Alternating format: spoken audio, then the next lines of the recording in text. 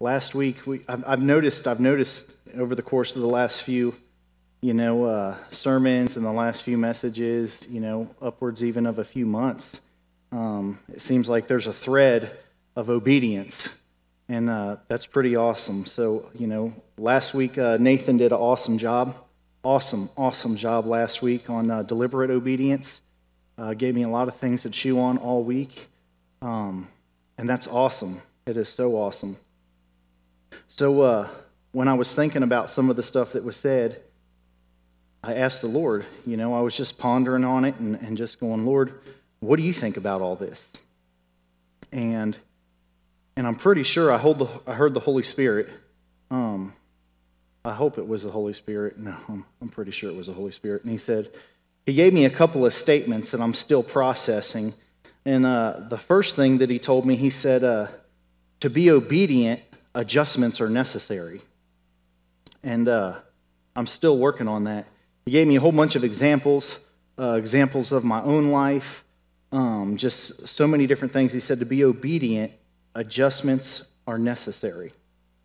And so as I'm thinking about that, adjustments are necessary to be obedient. Adjustments are necessary to be obedient. I'm just going over it, trying to figure it all out. And then in the midst of trying to figure it all out, I heard again that the Lord, he said, you cannot stay where you are and go with me at the same time. And I'm like, well, I thought I was doing good just sitting right here. I mean, what do you mean? I can't stay where I'm at and go with him at the same time. And so I'm catching all these little statements. The first one was to be obedient, adjustments are necessary. The second one was to go with him. I can't stay where I am. I can't stay stationary. I have to continue moving. And then in the midst of thinking about those two things, over the course of several days, that's when I finally heard him say that. He said, absolute surrender is required. And I don't know about y'all, but that's a tough pill for me to swallow. Because, again, just the word surrender doesn't fit in my vocabulary. Fight does. Argue, disagree, toil, wrestle. All of those things fit in my vocabulary. Surrender is not one. And so I'm working on getting a new word added to my vocabulary called surrender. On top of that, he put the emphasis on his absolute surrender. And I enter into this discussion with the Lord throughout the week, and he shows me areas that I haven't totally surrendered to him, and I argue with him because I've given him partial surrender all over the place, just not complete. And I've been doing a study for 8 weeks. It's about 35 to 45 minutes a day, 6 days a week, actually 5 days a week, and then we meet collectively as a group. And so we're several, 40 plus days into this study, and I begin to see a theme in that.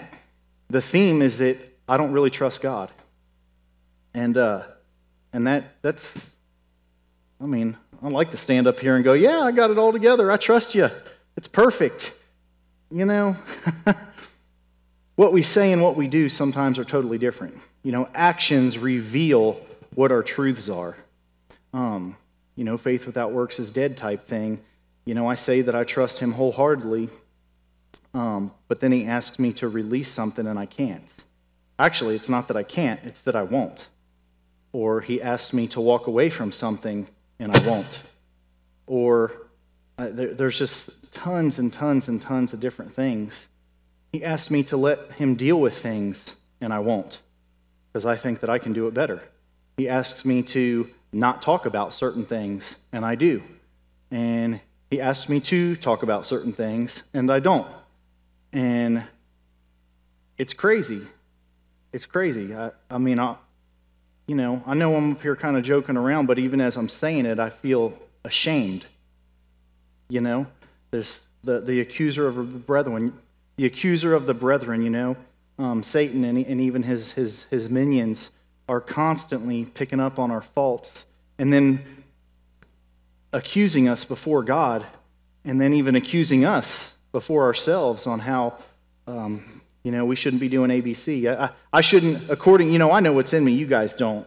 Thank you, Lord. Thank you, Lord. But I feel like I shouldn't even be up here talking. You know what I mean? The shame and the condemnation that comes with disobedience or not fully trusting or being partially obedient, it's catastrophic not only to me but to people around me. And the same, I'd like to think, I'm pretty sure it goes for y'all. When you guys are obedient to the things that the Lord shares with you, then it's not just a blessing for you guys, it's a blessing for everybody around you. And when, vice versa, when you're disobedient, it not only affects you, it affects everybody around you. And man, Lord, I just ask that you would forgive me for pride, for arrogance, for thinking I know, for disobedience ultimately, for rebellion. For your word, Lord, it says that rebellion is as the sin of witchcraft. And we know that witchcraft is just control. And so, Lord, I ask that you would forgive me for not fully trusting you, and I ask that you would help me with that. In Jesus' name, amen. Wow. This is way more difficult than I envisioned it for some reason. So I heard the Holy Spirit, to be obedient, adjustments are necessary. And he's even just taken me through in the last couple of weeks, have showed me where I don't trust him fully. This is all right. It's this isn't what I want to share, but that's okay. It's the Lord over the course of the last couple of weeks, he showed me my own heart, and it all started with learning about Lashon Hara, and I know that you guys maybe don't understand what that is. That's a Hebrew word for slander in the Old Testament, and a lot of times when you have inner turmoil within your hearts, or you think that you know better than your brothers or your sisters, we will at times, not you guys, I know, but just me, at times we'll have evil intents or evil thoughts, or I know better than them. How could they do this? How could they not see it my way? Or we roll through these things internally. And actually in the Old Testament, the Lord would reveal, it's a hidden sin that nobody knows about. And the Lord would reveal, he would reveal people's hearts to the community as a whole through what we call as leprosy. And it really isn't even leprosy. It's just a skin disease, but God in his grace would send the people outside of the camp for 7 days, and if they would have a change of heart, he would allow them to come back. The priest would examine them, would send them out of the camp for 7 days, and then at the end of 7 days, the priest would go and re-examine them. And if they had had a change of heart, the skin disease would begin to clear up, and they would allow to come back to the community. Okay? The Lord started showing me in my heart some areas, and and he told me that I have a problem submitting to authority. And I was like, okay. How do you argue when the Lord shares something with you? You know what I'm saying? What do you say to that? No, I don't.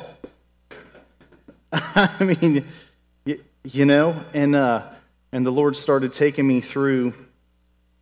He's awesome. He's so awesome. He took me back to when I was a little kid and showed me broken trust between my father and myself.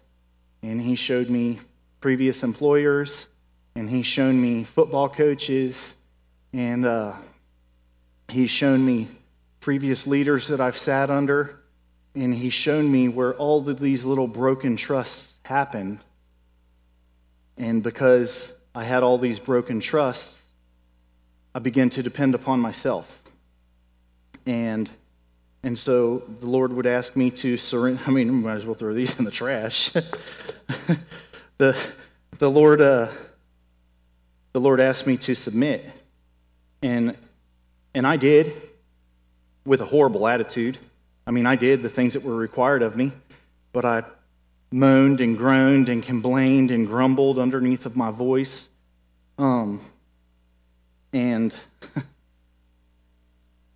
he started telling me some things, making some statements to me. He said, you can be 100% right, but totally wrong. And I'm like, excuse me? How's that even compute? You can be 100% right but totally wrong. And he started sharing with me, he said, I've revealed things to you that are absolute truths, but the way you go about sharing it is wrong.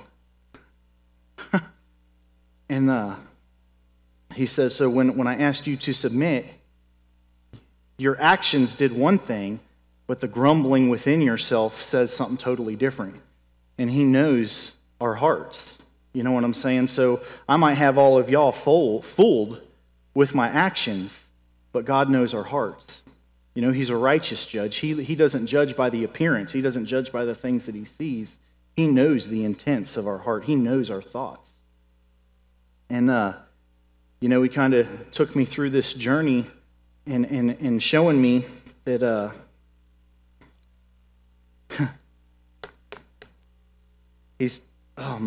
he's just told me so much stuff over the last couple weeks.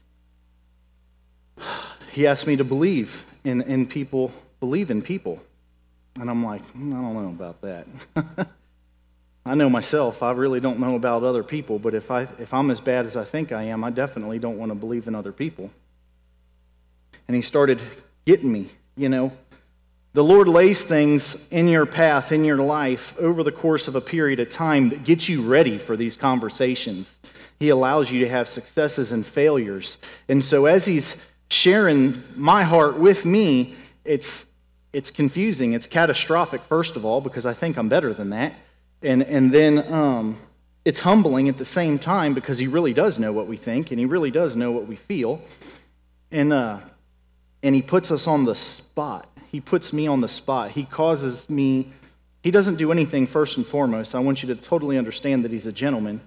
But he holds us to our words.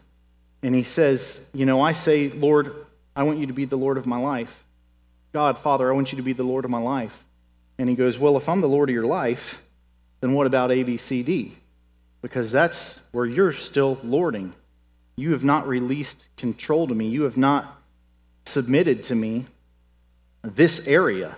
You did great in all these other areas, but this area, you're not doing so great at it. It reminds me of the churches in Revelations. You know, they did so much stuff good, but.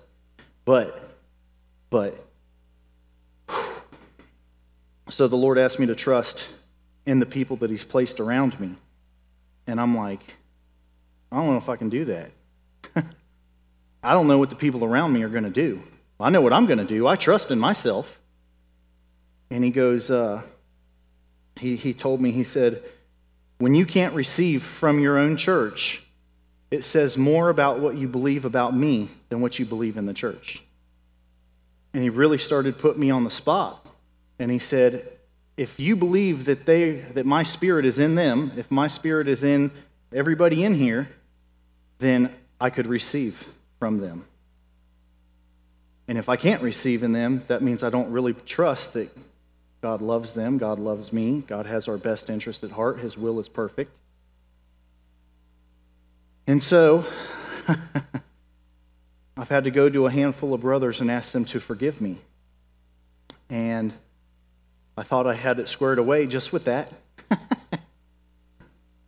And I found myself just this Friday night in a meeting and was sharing. We were all collectively sharing. And me and a brother were sharing some similar circumstances. And push, I don't want to say push came to shove, but we were both getting just a little bit passionate. And after, you know, it was all fine and dandy. Well, then we left, and when we left, the Lord said, you see that? And I said, see what? And he's like, you see that pride and that arrogance? Why couldn't you let them be right? Why do you have to argue? Why do you have to dig in? Why can't you trust me that the people that I put around you are for your good?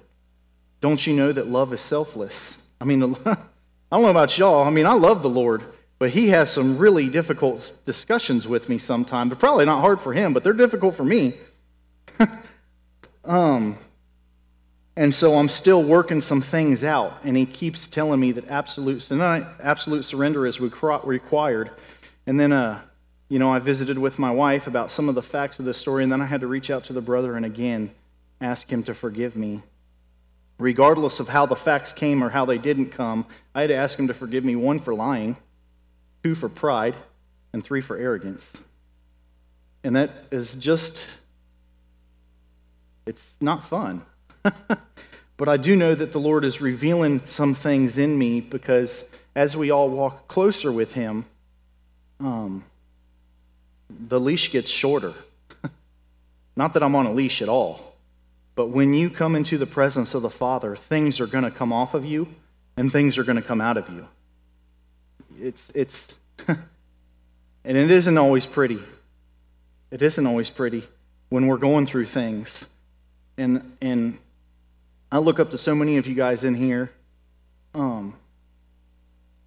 It's just so humbling how he never gives up on us, and how he continually presses new wine, and how he continually crushes us. Now I'll try to get back to my notes. He's telling me I have to come to a place of absolute surrender. That is required in order for me to continue moving forward with him.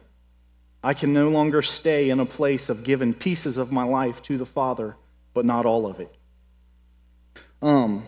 So I thought maybe, I was hoping really that he meant to say partial surrender, but that wasn't it. He definitely said absolute, total surrender. And then he took me through a quick run through the Bible.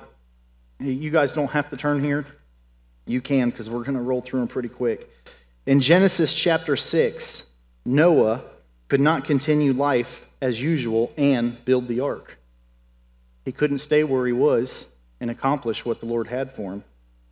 Some adjustments were necessary. In Genesis 12, Abram couldn't stay in Ur or Haran and father the nation in Canaan. He couldn't. You know what I mean? Adjustments were necessary. The Lord made a statement to him, and they had to surrender everything. They had to make adjustments. In Exodus 3, Moses couldn't stay on the backside of the desert herding sheep and stand before Pharaoh. I mean, how could he be in 2 places at one time? So adjustments were necessary. You know, in 1 Samuel 16, David had to leave the sheep that he was shepherding to become king. He couldn't stay and be a shepherd's boy or be a herd shepherd and be the king. In the book of Amos, he had to leave. He tended, blows me away, he tended fig trees, but it says sycamore fig trees. I can't even fathom a sycamore fig tree because I know what a sycamore tree is. But he says that he had to leave tending his sycamore fig trees to preach in Israel. He couldn't stay there and mess with tending his trees, or maybe we could say crops because we're in the Midwest, and go and deliver words to Israel. You know, Jonah, in several spots, he had to leave his home, and he had to overcome a major disagreement with the Lord in order to preach to Nineveh. I can so relate. I've never, ever been able to relate to Jonah like I have here lately. Because the Lord says something to me, and I argue. He's like, go do this. And I'm like, I don't want to do that. And he goes, you sound like you're teenagers, or you're young. He says, go do this. And I'm like, no. I'm just not doing it. Because I know your character, and you're not going to do what you say you're going to do. You are a righteous judge, but you're full of mercy. And before you bring the righteous judgment, you always give out the chance for mercy. And when you want to deal righteous judgment, I'm your man. And when you want to do mercy, send my wife. And, right? And so, anywho, I've never been able to relate to Jonah as much as I have recently. In Matthew, Peter, Andrew, James, and John, they all had to leave their fishing business to follow Jesus. He asked for absolute surrender. He asked them to make changes in their lives to continue walking with them. In Matthew 9, I'm having a brain fart. What's the tax collector's name? Matthew. It is great. I'm up here thinking Zacchaeus for some reason, dropping out of a tree. Cut down. Anyway, Matthew had to leave his tax booth to follow Jesus. He could not continue to be a tax collector and follow Jesus. in Acts, Saul later became Paul. He had to completely change directions, the direction in which he thought he was going. If he wanted to do what the Lord had called him to do, if he was going to preach the gospel to Gentiles, he had to change his entire life. And all of these men had to make major adjustments in order to be obedient to God. And we all know that God desires obedience over sacrifice, right? What's wild is the two intertwine. You know what I'm saying is obedience is the sacrifice. I mean, maybe I'm wrong. It is for me anyway. At least that's what it seems like. So some of these guys, they had to leave their family. They had to leave their country. They had to change their values. They had to leave behind life goals, ideas, desires. I mean, to surrender all to the Father. I like to think that I understand what I'm saying, but really He's having me live it out. And while it sounds cool, it is cool. It is so scary. For me, maybe not for y'all, but for me it is scary to trust my Heavenly Father when my earthly father broke that. And so like what I have to rely on or what I have to depend on, God's love for me, the only thing that I have to gauge that is a broken relationship. And if I have that broken relationship here on earth, is the same thing going to happen with my Heavenly Father? Of course it isn't. But convince yourself that. For me to try to convince my mind that God's not going to break me, when really all He wants to do is break me, it's so tricky. You know what I'm saying? In total brokenness and total submission, in my weakness, He is strong. You know what I'm saying? We know these scriptures, but to live them out is wild. So the moment these guys made the necessary changes, and I put myself there, the moment I make necessary changes in order to walk with the Father, then He begins to accomplish His plans. Then He begins to accomplish His purposes. Then He begins to advance His kingdom, not just through me, but with me. That's something else the Lord's teaching me right now, is that I want to go to the King, get my marching orders, and then I want to go do it without Him. And He's like, that's not how it works in my kingdom. You can come and get your marching orders, but we're going to do it together. And in fact, you're going to take a backseat role and let me do it through you. And I'm like, what?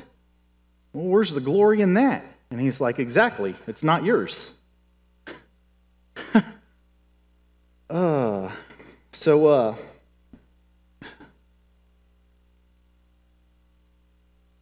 All of us, every one of us, I do believe this, all of us are going to learn that when we adjust our lives to Him, it'll be well worth the cost. I think all of us have had little breakthroughs, where at the time something was really difficult, but then on the backside of it, we were like, man, I didn't see it then, but I see it now. God, you're so amazing. He knows the beginning from the end. He knows everything. He knows, it blows me away if you think about it. Out of all the different choices that all of us could make, He knows all of that. And He knows how to somehow make my wrong choice flow with your right choice. Or your right choice to flow with my, however, you get what I'm saying. I put a bunch of stars by this statement, and out of all of this, this is the most impactful one for me. It says, you see, one of our greatest difficulties in walking with the Lord will come at the point of absolute surrender. One of the greatest difficulties in me walking with God will come at the point of absolute surrender. He's going to ask me to give something to Him. There was a time where I had to give my marriage to Him. And I broke it beyond repair. I couldn't fix it. And my wife had all she could handle, and so she took our two boys and moved halfway across the country. And we were separated for a year. And that was the first, when she left, I couldn't believe it. I could believe it, but I couldn't believe it. That she finally did what she said she was going to do. And it wasn't too long after she left, I hung on to a partial scripture. James 4:2 says, you have not because you ask not. That's the first part of the scripture. There's another part that says you don't have the things you ask for because your motives are wrong. But I didn't read that part. I just held on to the first part. I have not because I asked not. So I started asking God for my family back. And I asked him a lot. And it was when everything was totally gone, it was not going to happen. It was not going to happen. I finally had swallowed that hard pill that I've ruined my wife. She wasn't, I don't think. Yeah, she was. My wife had left. I thought it was over, and I came to a place. I actually wasn't even divorced yet and was on a date with a girl at Applebee's in Cincinnati, Ohio. That's how you know that it's over. You know what I'm saying? When you start trying to move on. And Susie called me and asked if, she gave me some bad news about our son, and then asked if we could work some things out. But it was at the place of total surrender that God was able to move. You know what I'm saying? I mean, when first of all, I thought I had control over it, and when I tried to control it, I just made a mess out of it. I had no idea how to be a husband, no idea how to be a father. I made all these empty promises to the love of my life on everything I was going to do for her, and I under-delivered on every single one of them. It was in total shambles, and it was a miracle of God.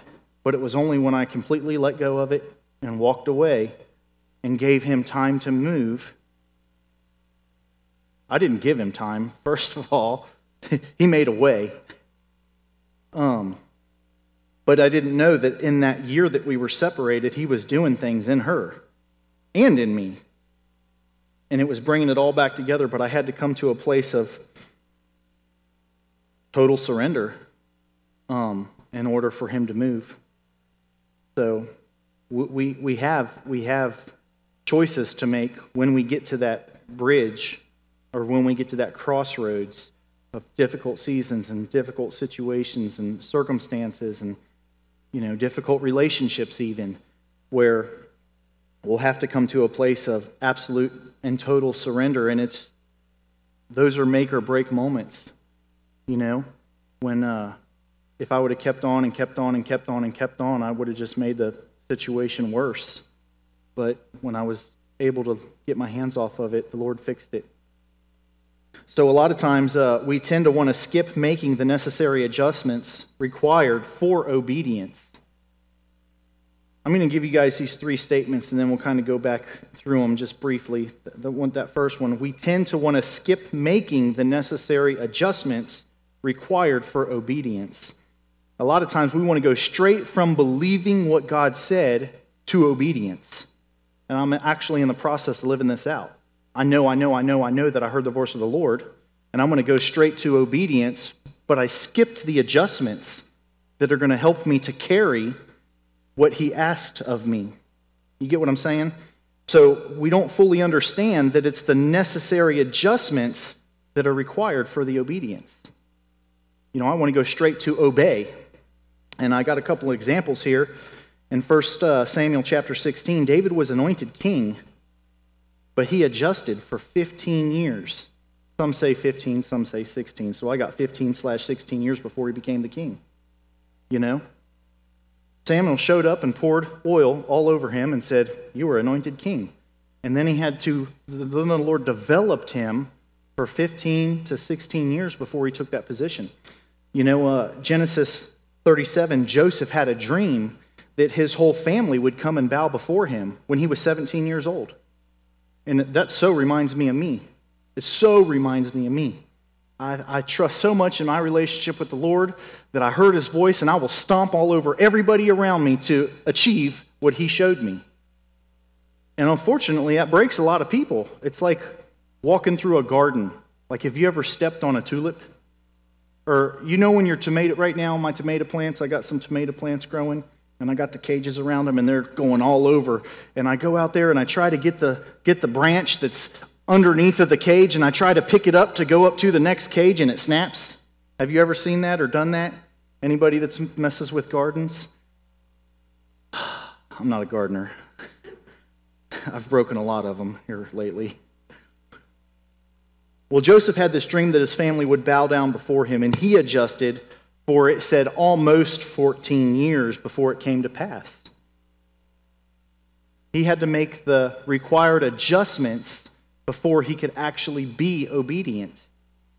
And I can't tell you, again, how many times I've messed that up. This is what the Lord showed me. This is where he's going. I'm gone.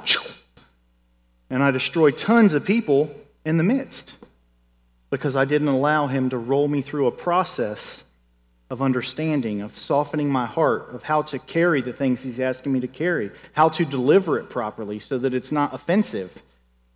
That's one of my big struggles. If you ever need anybody to offend somebody, you let me know. I'm your guy. So, the necessary adjustments set them up in a place of absolute surrender so they could actually be obedient. It was only when they came to the place of total surrender. I think about how many times, you know what I mean, David had to run from Saul as he was trying to kill him, and he lived in a cave, and he had all these opportunities actually to kill the king, but he didn't. I got to tell you, I would probably killed him. Like, whoop, there's my opportunity. You're dead. Now I'm the king. Yay! You know what I mean? Joseph was arrogant. He did it once and didn't get it. You know what? I'm going to have the robe. Y'all are going to bow down to me. He didn't do it once, he did it twice. That gives me a little hope. And he had to sit in the dungeon, you know what I mean? And interpret some dreams and go through things and be the second in command. And then Potiphar's wife, she made these crazy accusations against him. You know what I mean? As if he wasn't humbled enough already. He had to make sure that he was humbled. So I want to look at a couple of contrasting stories of absolute surrender, okay? So the first one is going to be 1 Kings chapter 19, verses 15 through 21. I'm going to read this to you. This is the story, or this is the beginning. This is kind of the beginning of the transference of Elijah to Elisha. So 1 Kings chapter 19, verses 19. 1 Kings chapter 19, verses 19 through 21. It says, So Elijah went and found Elisha, son of Shaphat, plowing a field with teams of oxen. There were 11 teams of oxen ahead of him, and he was plowing with the 12th team. Elijah went over to him and threw his cloak across his shoulders and walked away. Elisha left the oxen standing there, ran after Elijah, and said to him, First, let me go and kiss my father and my mother goodbye, and then I will go with you. Elijah replied, Go on back, but consider what I have done to you. Elisha then returned to his oxen. He killed them, and he used the wood from the plow to build a fire and roast their flesh. He passed around the meat to the other plowmen, and they all ate. Then he went with Elijah as his assistant. So I'll paraphrase here. This is the Lord. This will be Scott's interpretation. I hope that it would kind of maybe line up with yours. The Lord is anointing Elisha here for service. You know what I'm saying? But he was going to have to follow Elijah and learn some things. And so the Lord calls Elisha, and these are the things that he does. You know what I mean? He takes the plows off of the 11. For some reason, I thought it was, because he was the 12th. Okay, gotcha. So Elisha, he took the yokes off, made a fire out of them, slaughtered the animals, cooked them, and then fed a bunch of people with them, and then followed the Lord. What adjustment did he make? He walked away from everything. Okay, now let's take a look at Luke chapter 18. Luke chapter 18, verses 18 through 23.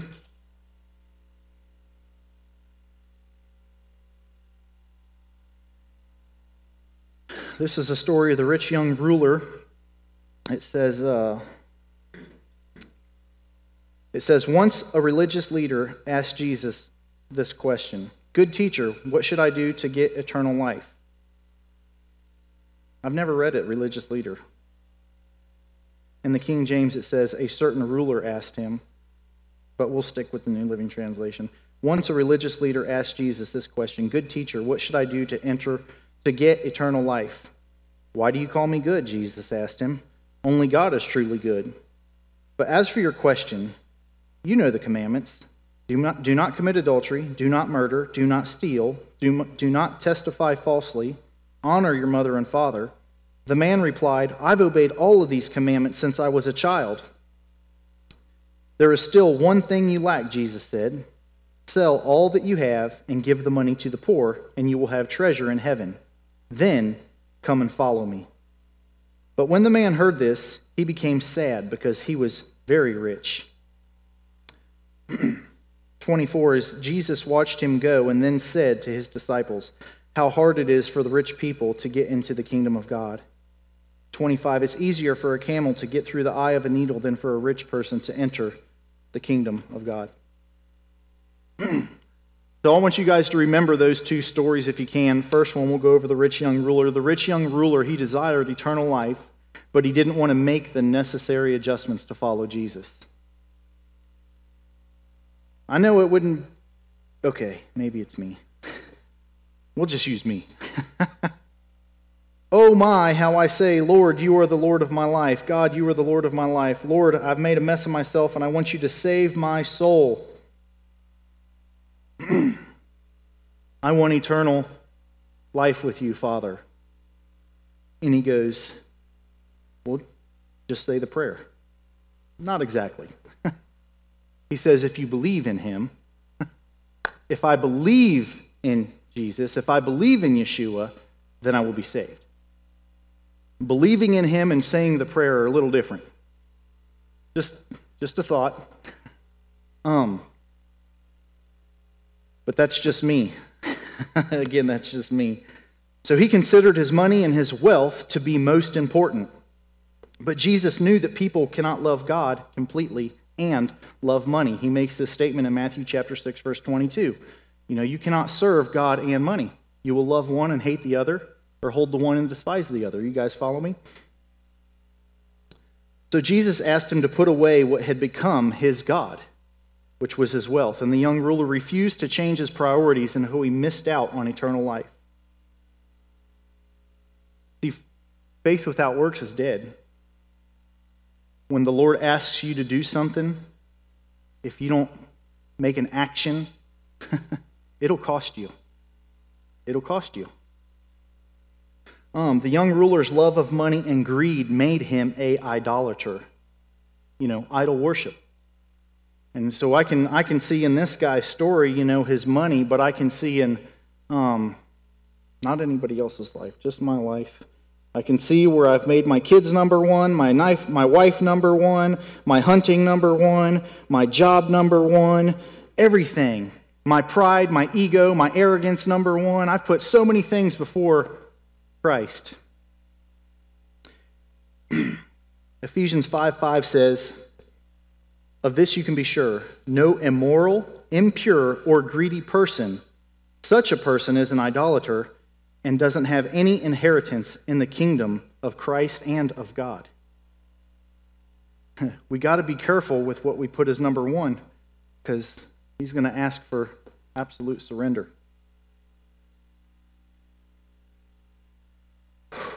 The rich young ruler missed coming to know God and Jesus, whom God sent.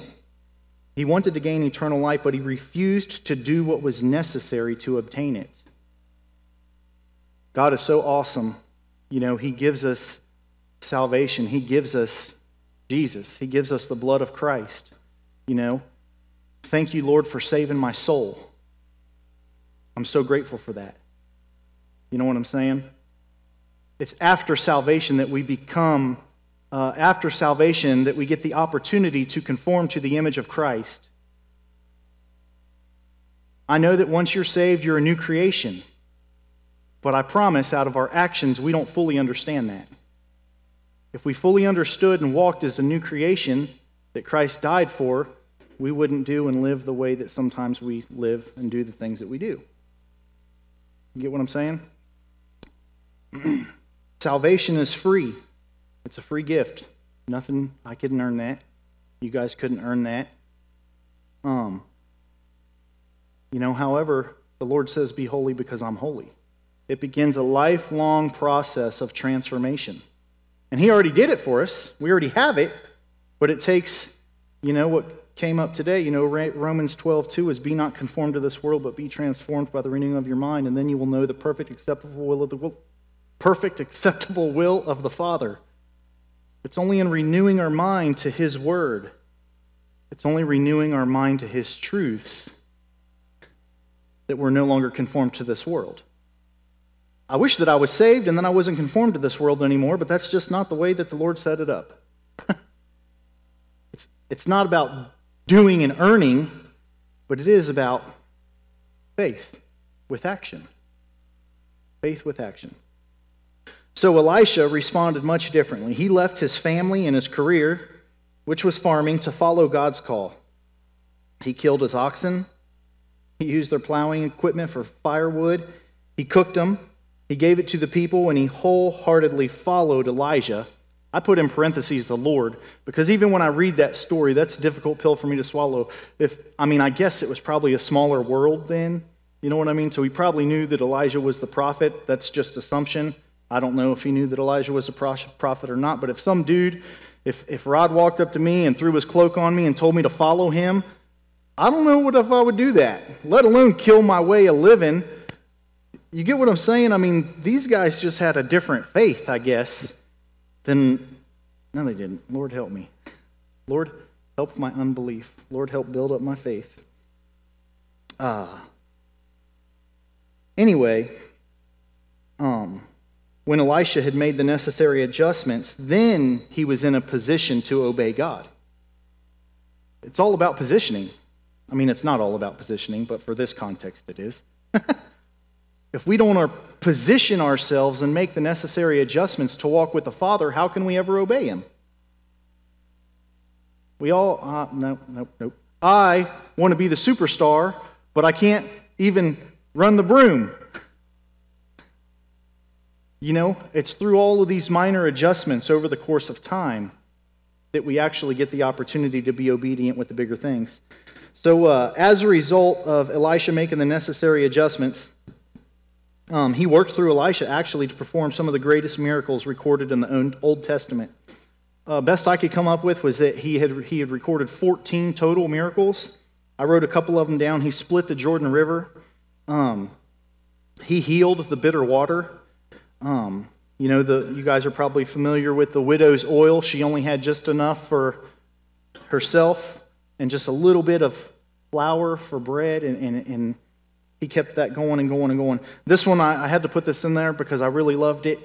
Even though it might not be a miracle, it depends on what side you look at it from. So there were these 42 little kids. There was these kids that were giving Elisha a hard time because he was bald. And so he calls forth a couple of bears, and he cursed them. I don't know if that's a miracle, but he cursed these little kids, and 2 bears came and killed 42 of these little turd balls. Do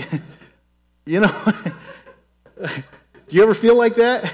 Like, ooh, your parents should have spanked you a long time ago. But anyway, they count that as a miracle. I think it's hilarious. I don't know, I bet them kids' parents didn't think it was a miracle. Or maybe they did. Anyway, Elisha had to make major adjustments on the front end of his call. And it was only after the necessary adjustments were made that God began to work through him to accomplish God's will. You know what I mean? Once we were servants to sin, and now we are servants to the Almighty. You know what I mean? I'm still working on that. Again, I received salvation because I wanted to go to heaven, not because I wanted to serve God. But now he has me serving him, and it gets easier and easier and easier. He's like master at giving you what you want to get what he wants. It's maybe we would call that a vow.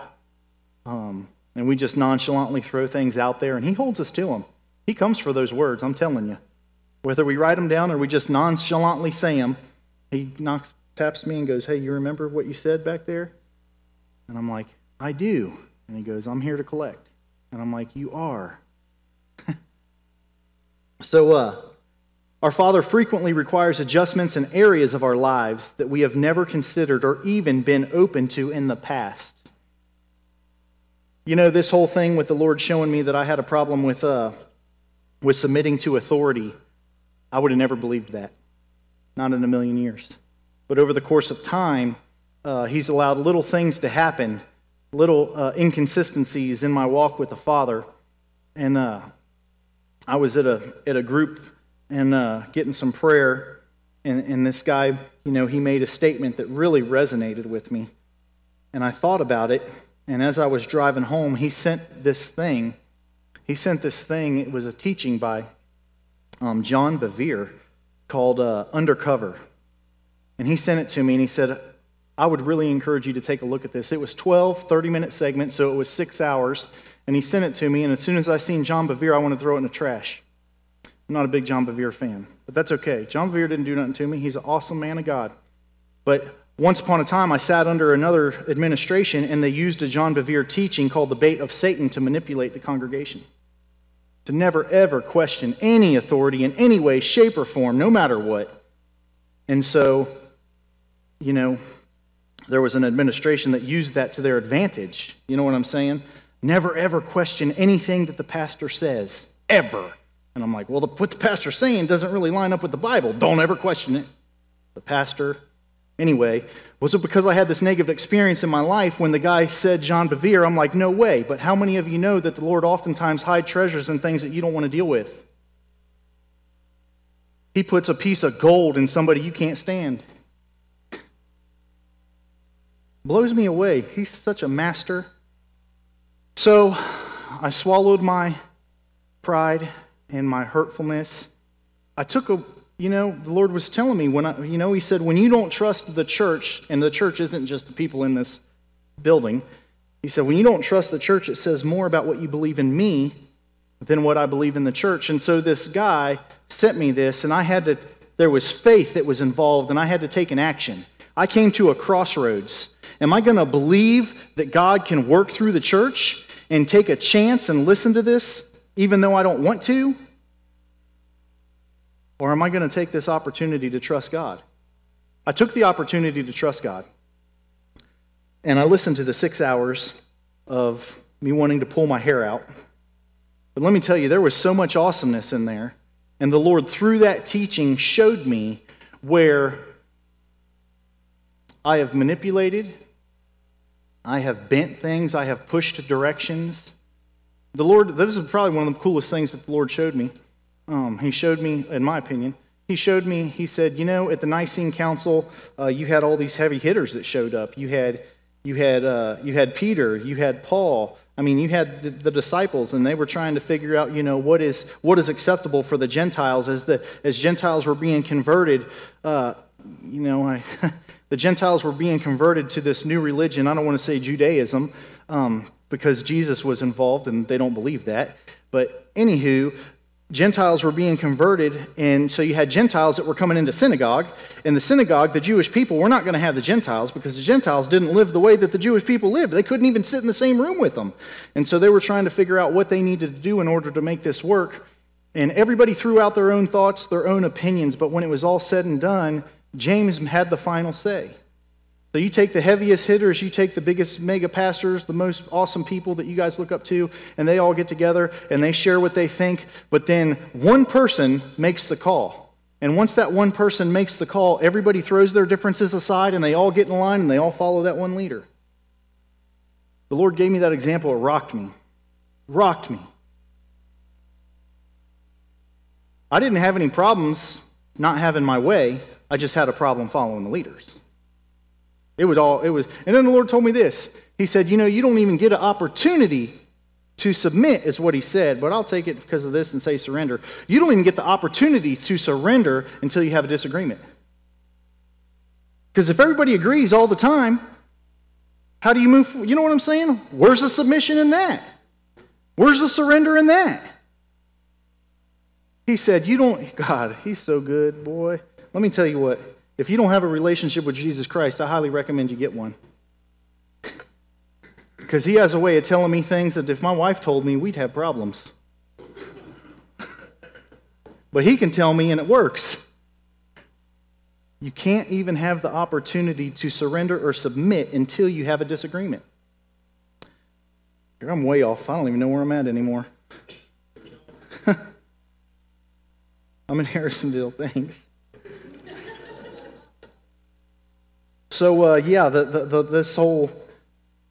Our Father frequently requires adjustments in areas of our lives that we never considered or even been open to in the past. I was never open to it. The Lord gave us a little prophetic word through this guy up at IHOP. You know what I'm saying? It caused me to think about things. He sends me an email. I try to trust the Lord in the area of correction that he's bringing me. The Lord rocks me, shows me all these areas of my heart. These are hidden sins. These are that whole Song of Songs. You know what I'm saying? The foxes, they kill the blossoms before the tree ever has a chance to fruit. You know what I'm saying? The Lord showed some hidden areas in my life, and as uncomfortable as it was, I had the opportunity to submit to him. And some awesome stuff happened from that day forward. And we're still in the process. I'm not done by no stretch. So anyway, have you ever heard somebody say, don't ever tell God something that you don't want to do? Because that's exactly what he'll have you do. I mean, maybe you guys haven't heard that. If you haven't heard that, you're hearing it now. Don't ever tell God you're not going to do something. I used to tell God I'm never going to drive a Ford. Now I got a whole fleet of Fords. Those are inner vows. And when you make those kind of statements, whether inside or externally, you take the control out of the Father's hands. You've elevated yourself to a place of lordship, and he ain't having it. He is not having it. So, God's not looking for ways to make our lives difficult. However, he does intend to be the Lord of our life. He does. When we can identify a place where we refuse to allow his lordship, that is the place that the Lord is working. If you can identify within yourselves a place where you will not allow God to be the Lord, that's where he's working.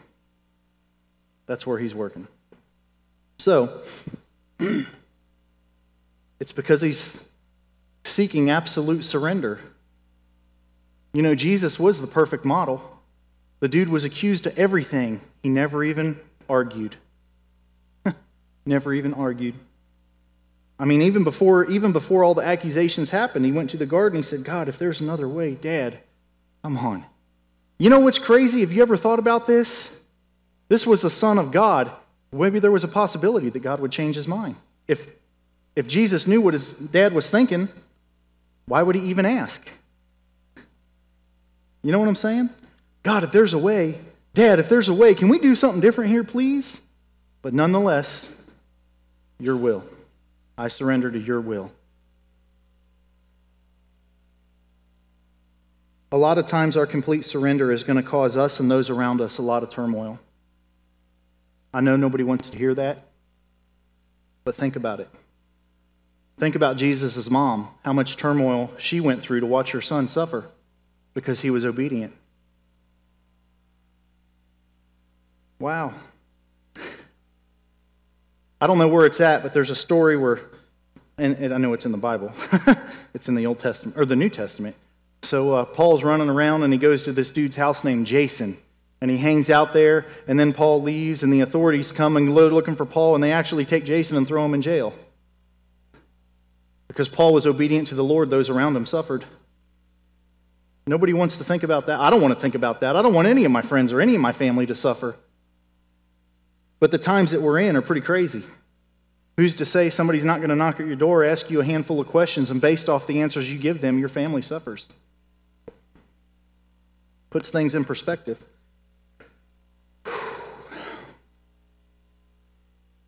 He's seeking absolute surrender. Jesus says in Luke 14:33, any of you who do not give up everything cannot be my disciple. Everything. I'm going to give you this little cool piece on the backside. Whatever you give to God, he usually takes it and gives it back so much better. That's the good part of it. It's kind of like investments. You give it and you hope for the best, but he's the ultimate investment. You know, he always gives it back better. He never loses. The Lord asked me to give him my marriage, and I could not do it. He helped me. He helped me give him my marriage, and he fixed it. and made it all better. Now my wife and I have an awesome marriage. I could have never dreamed that I would love somebody as much as I love her. I just want to be by her. I just want to be in her presence. And even to be like that, I feel the Father in that. He's like, that's how I feel about you, son. I just want to be with you. Whatever you're doing, doesn't matter.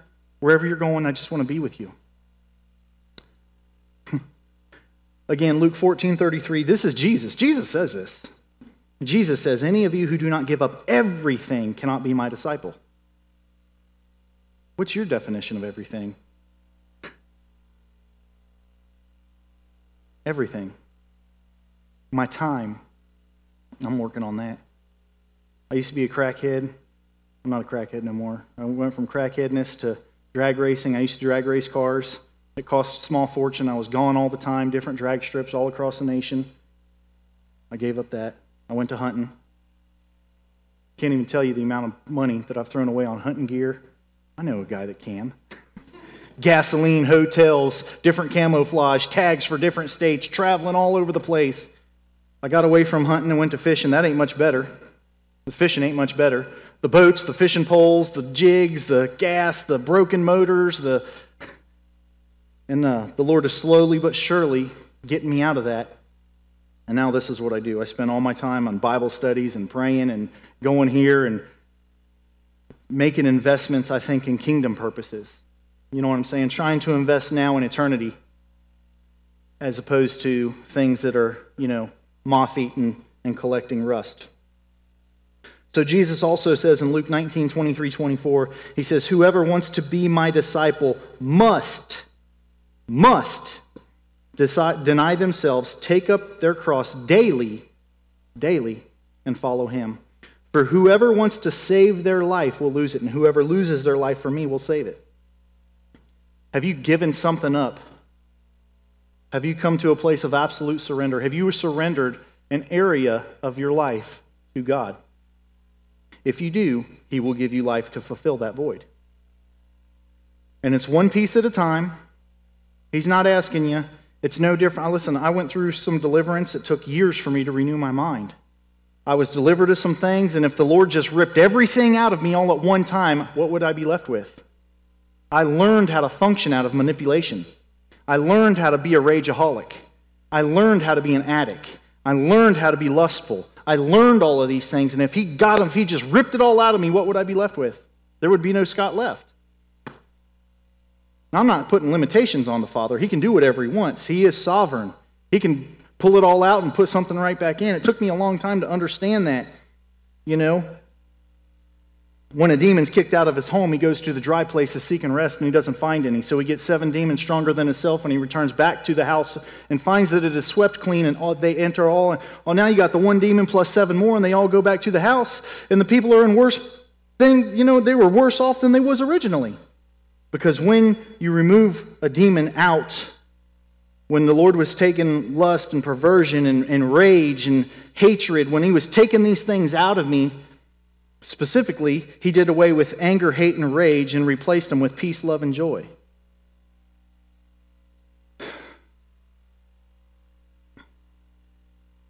He pulled lust out of my life and he replaced it with purity. Now I get mad when I see ladies that are not dressed properly, when I used to be googly-eyed. Now I get frustrated because the enemy has duped them into believing that men are only interested in their physical appearance outside of their integrity and who they were really created to be.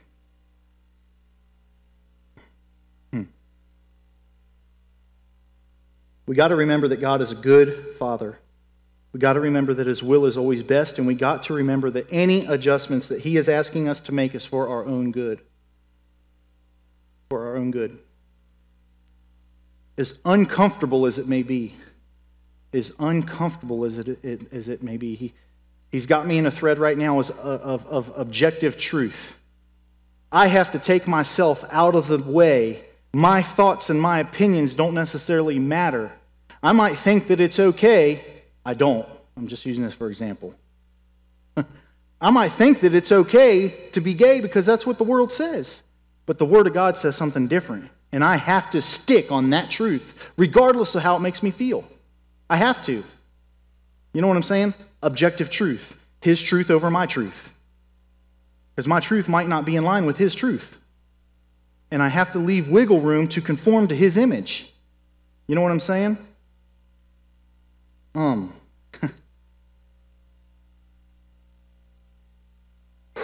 We aren't adjusting our lives to a concept here. This isn't a self-help group. We're not adjusting our lives. I'm not making this stuff up. I'm telling you guys based out of an intimate relationship with God the Father, with first Jesus Christ. First Jesus Christ ultimately leading to God the Father. You know what I'm saying? Last week was amazing. We seen some cool stuff last week, okay? But we can't get sidetracked with that. We got to understand that miracles are only a byproduct of our intimate relationship with God. That didn't happen outside of intimate relationship. That was just a byproduct. When we chase that stuff and forget the relationship, it doesn't work. It's called idol worship. Okay?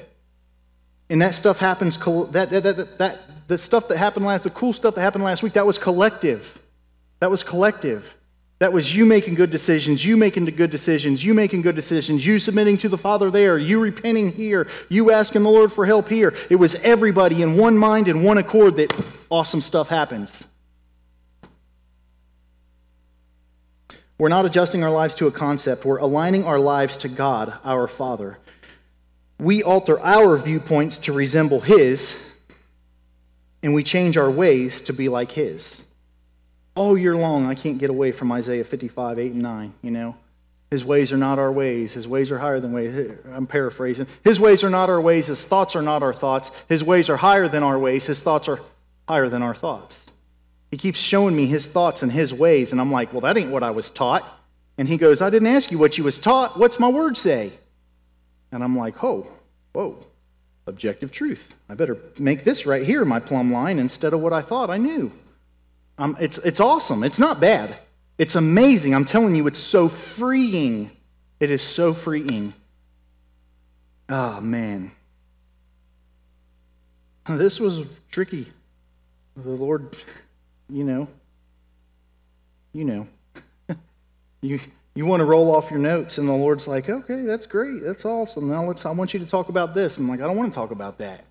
I want to talk about that. That's my private stuff. Why can't we talk about that? And He goes, because other people struggle with the same thing you do. We're set free by the blood of the Lamb and the word of our testimony. And so when you sprinkle a little struggle in there, somebody else goes, I've struggled with that. You know, I've been there before, and this could help you out. Or, I'm dealing with that right now. I can't stand leadership. I can't stand people telling me what to do. You know, that's how we are in America. We're the land of the free and the home of the brave. We are the independents. That's not how God made the kingdom. God made the kingdom to be interdependent. I have to rely on you and your skills. I can't just rely on mine. The world we live in is I rely on me. My four and no more is what I used to call it. My family, my four and no more. Y'all will get your own. You worry about your own thing. And that's not how I see it in the book of Acts. You know what I'm saying? They got rid of everything, and they put all their resources together. You have a skill, I don't. I have a skill, you don't. You have a skill, he don't. He has a skill, she don't. She has a skill, and when you put it all together, there's no lack. So with that being said, if you guys could please bow your heads. You don't have to if you want to. Just always wanted to say that because I've seen it on TV. If you guys could... If you guys could bow your heads and close your eyes. Is God asking you to make some adjustments? Is He asking you to position yourself to work with Him in advancing His kingdom? Just think about that. Is God asking you to make some adjustments, to position yourself to work with Him in advancing His kingdom?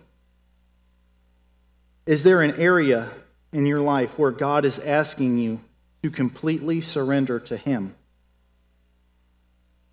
Again, is God asking you to completely surrender a particular area of your life to Him? Listen, is he asking you to surrender a job, your finances? Is he asking you to surrender your thoughts to him, your attitude, my attitude? Is he asking you to surrender a loved one? Is he asking you to surrender family members, your family as a whole? Is he asking you to surrender your actions, your beliefs, your circumstances? What is God asking you to surrender? Because I'm telling you, he's asking us all to surrender something. And it's not going to be the same for all of us, but none of us are in heaven yet. What is he asking you to surrender? Is he asking you to surrender your life to him? Is he asking you to surrender your soul to him? Father God, I just thank you today. I thank you for giving me the things that you've given me. I thank you for the experiences that you allow all of us to go through, Heavenly Father, as a way to make us better, as a way to conform us into your image, as a way to help our brothers and sisters around us. Heavenly Father, I ask that you would bring to our minds, bring to our thoughts the areas in our lives individually that you would have us to surrender to you. And Lord, I ask for courage for each one of my brothers and sisters to be able to faithfully lay that down at the foot of the cross. And not only lay it down, Lord, but to help us not pick it up.